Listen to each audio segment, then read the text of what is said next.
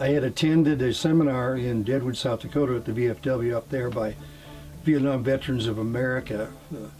The chairman of the committee that runs it for the Vietnam Veterans of America National Committee.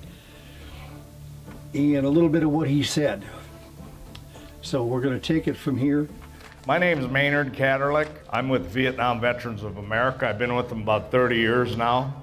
I was state president in Minnesota for 10 years, a total of 10 years, and eventually never thought I'd be this much involved with the Agent Orange issue, but when it comes home to roost in you and your families, you tend to get up and fight. So I've been very much involved now for, oh gosh, a lot of years. I get about 10 years now.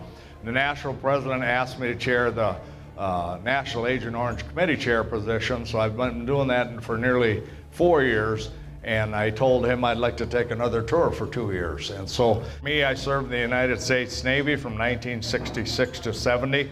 I served 3 years, 8 months, and 21 days, but who was counting?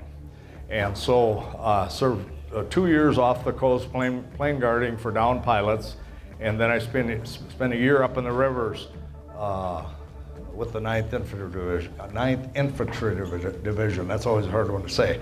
And so I spent a year up in the country and 2 years off the coast, and I thought that was enough. And when they gave me an early out, I said, let's do that.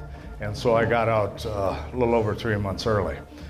The nature of the meeting is to educate the veterans and their families of what's happened to their children, grandchildren, and in some instances, the great-grandchildren, in our opinion, is not a coincidence. And so it's education, because there are so many veterans and families out there that just thought, well, this happened to my child or this happened to my grandchild. And in my opinion, Agent Orange got a lot to do with that. We believe when we came home, it was in our blood when we came home. We believe genetically we passed it on through our wives. And it's been just a huge nightmare for our children, our grandchildren, and great-grandchildren too. And we think it's going to go 4 or 5 generations. And so we're going to be gone a long time before this is purged out of the system, if you will. I had read someplace, I guess it was email, you can't believe everything email, but I do believe this. Out of the 2.7 million men and women that served within the borders of Vietnam, 2/3 of them are gone. And we're dying at 380 per day. So that means 5 to 7 years, we're probably going to be all gone.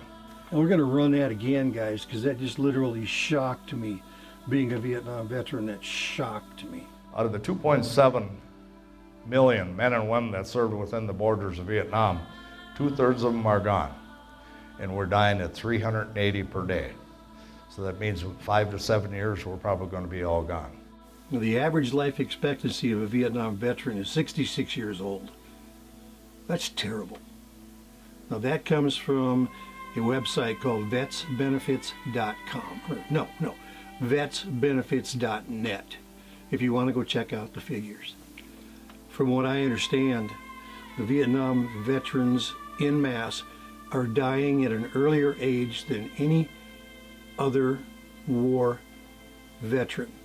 World War II, World War I, Korea. There's still those guys alive. I still see them around, except for World War I, of course. But we're dying at an earlier age than any other war veteran. Kind of shocking.